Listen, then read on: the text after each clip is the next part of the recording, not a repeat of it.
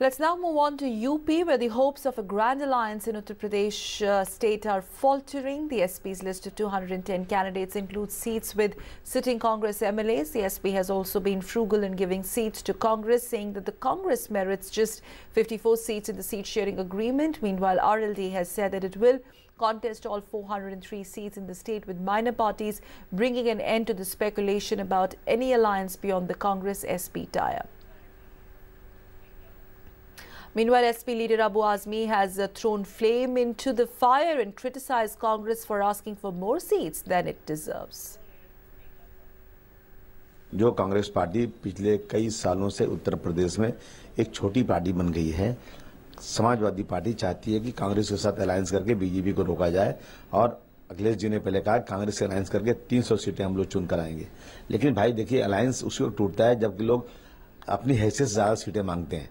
मैं किसी की हैसियत नहीं बता रहा हूं, लेकिन ये जरूर कह रहा हूं कि जितनी सीटें जीते हैं, जितनी सीटें 2 नंबर पे है, वही सीट उसी बेस पे अलायंस होना चाहिए।